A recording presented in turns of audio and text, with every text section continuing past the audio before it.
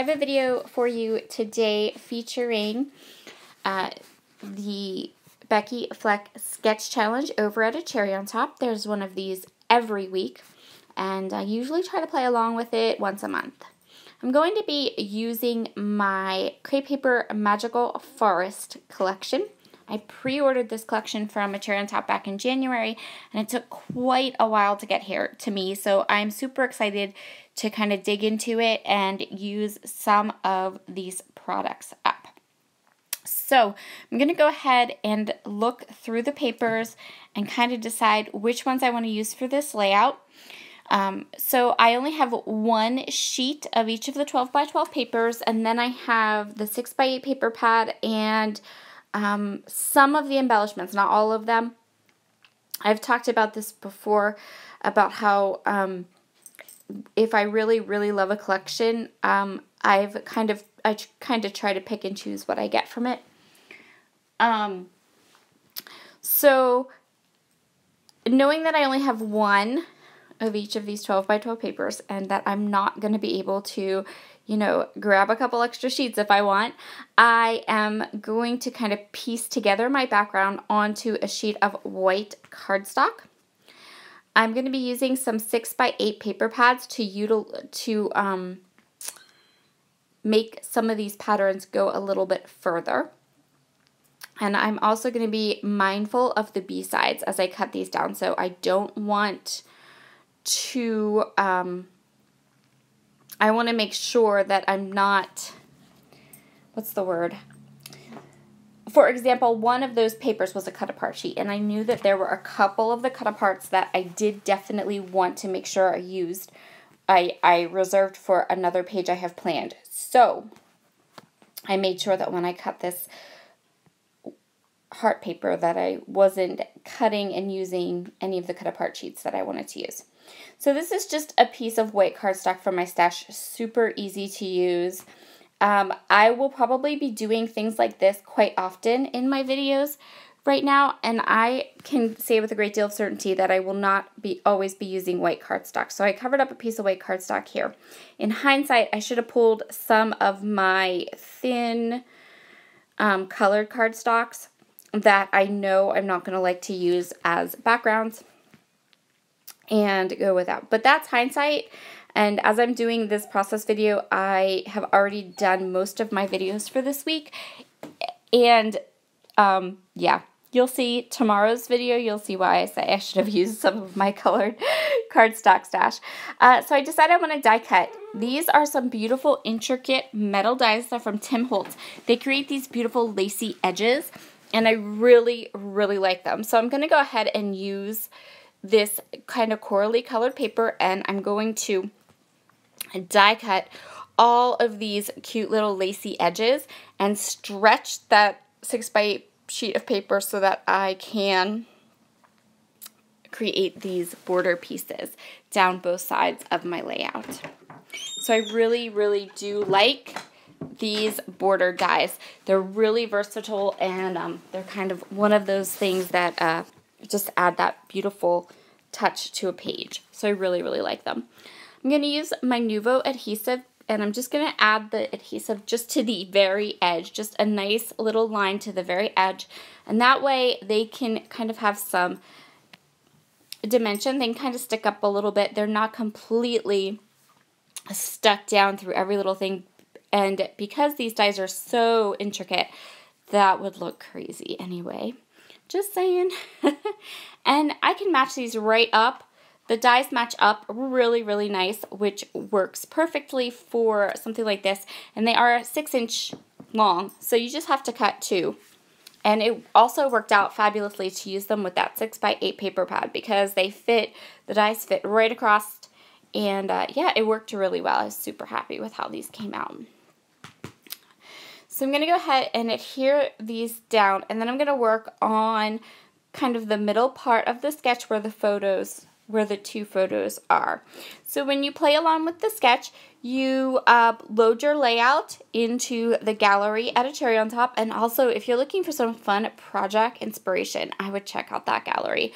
We have so many amazing girls that post beautiful, beautiful layouts in the Cherry on Top gallery, and they're super sweet. Everyone over there, it's such a fun community. They're super sweet. They give you, lots of really great feedback, and it's just a nice place to hang out. So if you're someone who maybe watches process videos but isn't really into maybe Instagram or Facebook, I know a lot of people aren't really super into Facebook.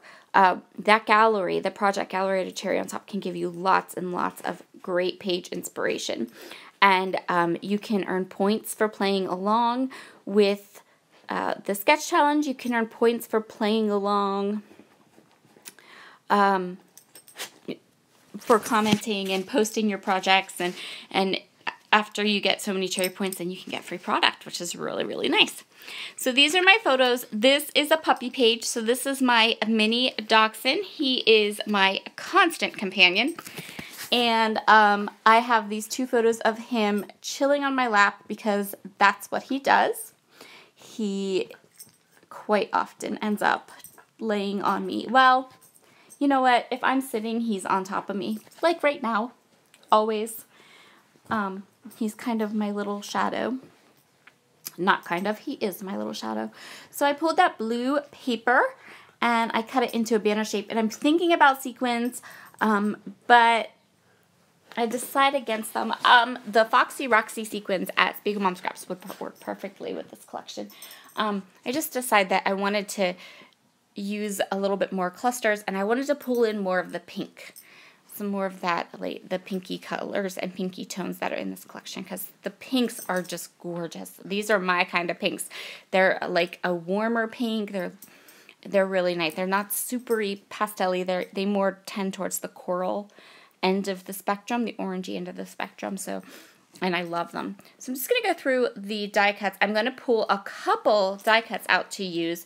I'm going to use some tags. Really love that tag that has the pattern, but I'm not real keen on what it says. It doesn't really go with my layout. So I'm going to kind of layer up some of those die cuts.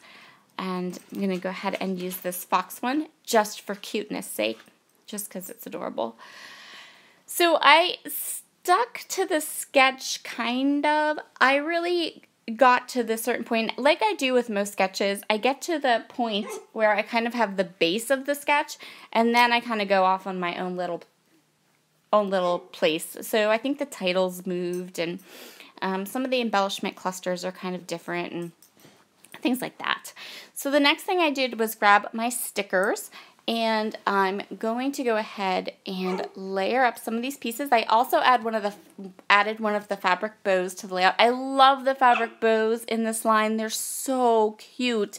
They're like, I love them. They're adorable. I really, really love every part of this collection. So I'm super duper happy that clear back in January, before life threw us all these curveballs, I pre-ordered just about every part of it.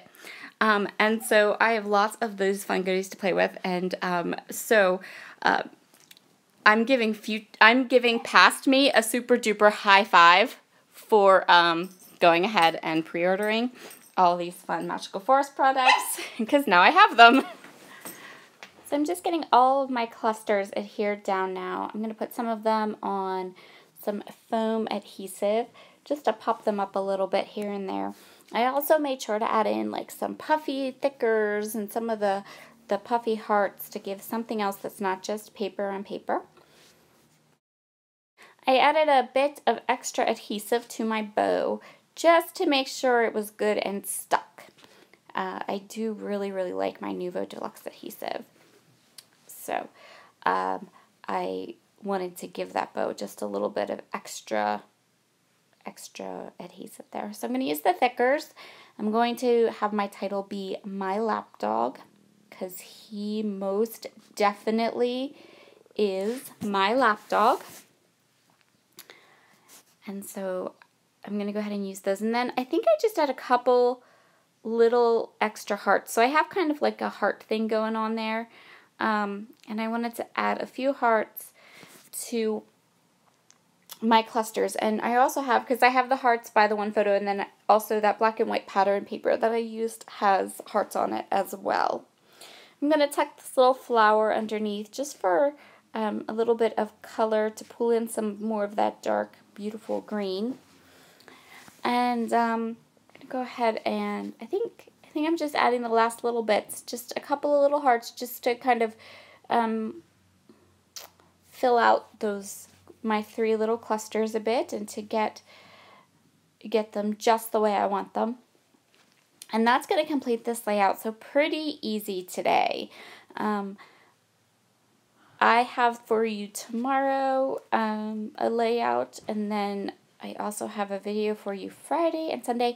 If you are following along on my spending quarantine, you want to come on Friday, because Friday I'm going to show you some techniques for washi tape and 6x6 paper pads. All right, I'll see you guys very soon. Bye.